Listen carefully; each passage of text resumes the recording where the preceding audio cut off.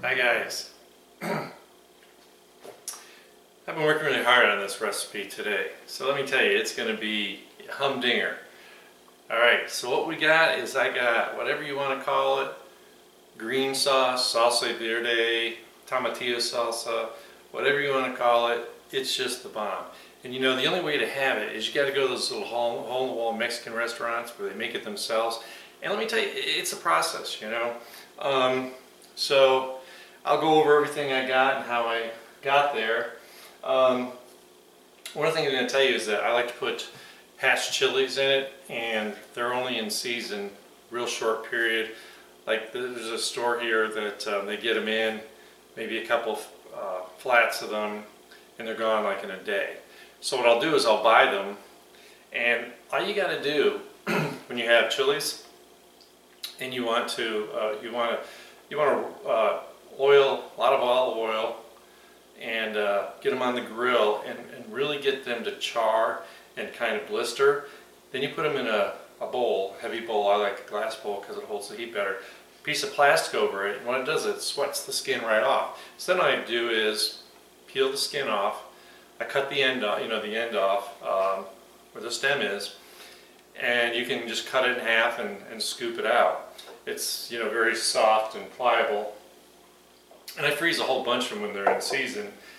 I buy as many as I can because, and this is really what they look like, okay? The skin's gone. The skin is really too thick to eat. So I just, like I said, I keep them in the freezer, and whenever I need them. So I probably have a total of like 1.5 right here. I actually had a bunch this year, and I haven't been making as much with it, so I'm like, yeah, I better get going on this. So the labor of love is, I took an onion and you cut it in half through the middle, not lengthwise, so like you were going to make onion rings or something.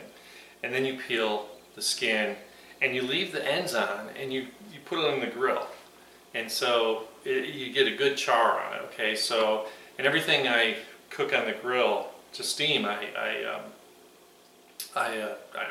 put olive oil on. So basically in here I've got tomatillos that I husked and cut in half, cut the stem end off, just made a little divot with a knife. And I started those flesh side down until I got a nice little char on them, and then flipped them over because we want to blister that skin and want to finish cooking. You can tell when they're done because they get really soft. The onions just sit in the background. You can't kill them, you can't do anything wrong with them. The other thing I did was I cut some jalapenos in half lengthwise, cut the top off obviously, and I did the same thing. I want to blister that skin a little bit and then flip them over, and want to kind of cook the inside too. So this is a kind of a menagerie of my hatch chilies, my onion. Doesn't have to be a very big onion. My tomatillos, there are 5 tomatillos in here, and I did 3 jalapenos because they were medium size. So what we need to do, you need to get this, and when you steam them, you're going to get the liquid out, right? So we want to be really careful with tomatillos because that's the only juice that goes in here. And this is actually the bowl that I put them in before I steamed them and after I steamed or charred them. So there was a little liquid that did come out. There was all that good char stuff in there.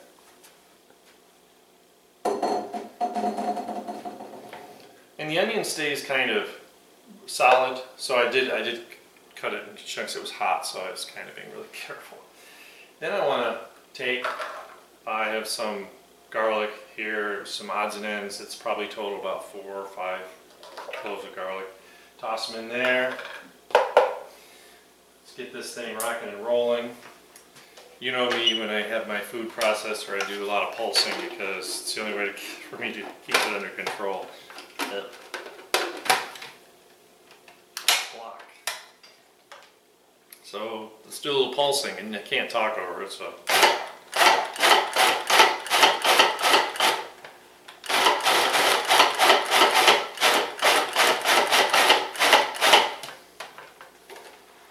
can smell it, and it's steaming because everything's still warm. Got this beautiful salsa happening now. So now what I need to do is I've got some cilantro. Now I use a lot of cilantro and a lot of Italian parsley because my rabbits eat it too.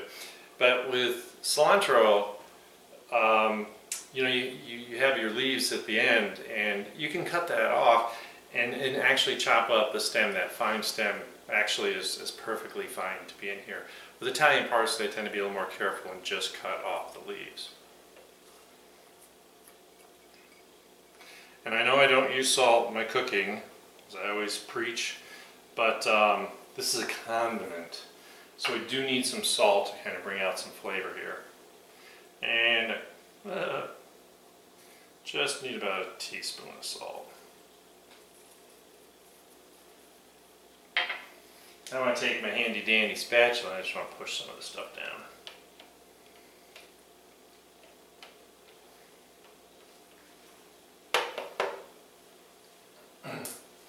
I was going to do this with the immersion blender, but I just knew to get the right consistency I really did need to use my food processor. You could use an immersion blender. Actually, you could use a blender. I just don't like using blenders because I feel like I don't have a whole lot of control.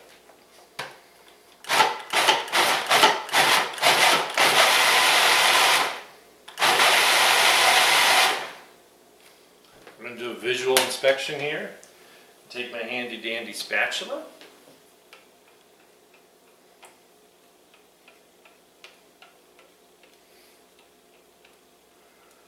And let me tell you, roasting them, and you just take your time, you know, high heat, you're not going to hurt anything.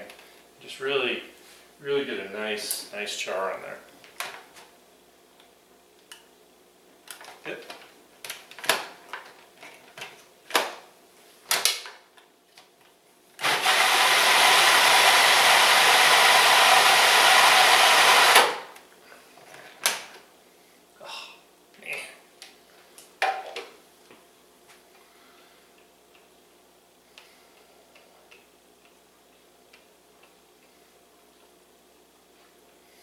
Just a couple chunky things in here I need to get out of here, so I'm going to pulse it real quick one last time, and then we are done. So this is kind of a short thing. I'm actually making this because I'm cooking skirt steak to put on beans and rice, and I just think this would go really well with it.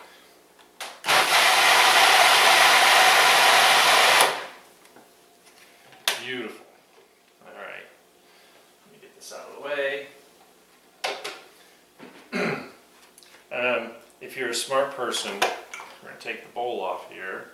I'm going to move the motor to the base.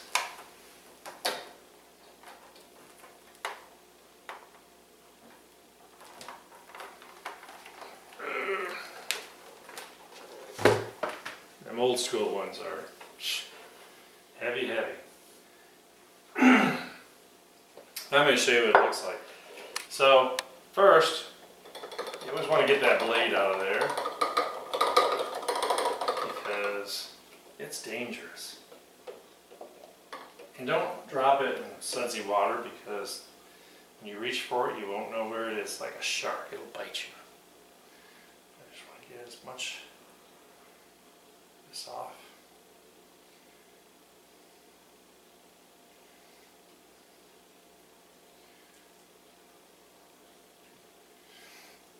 So the tomatillo really, that's the liquid you're getting in here, and it's so nice and fresh and great.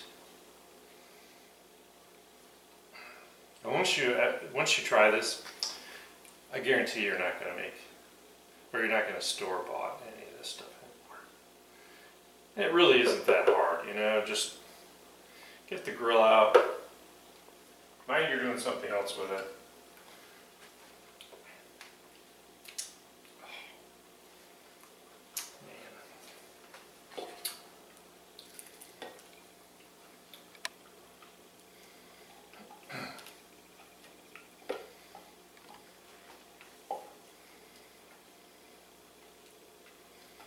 Now, I just want you to see how beautiful this really is. Woo. You get a little afterburner from the chilies and the garlic and onion, but my eyes are watering a little bit.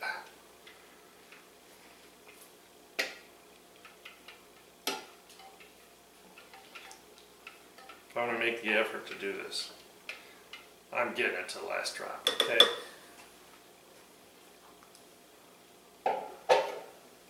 Oh, and I spilled a little. Oh man. This is just really, really good.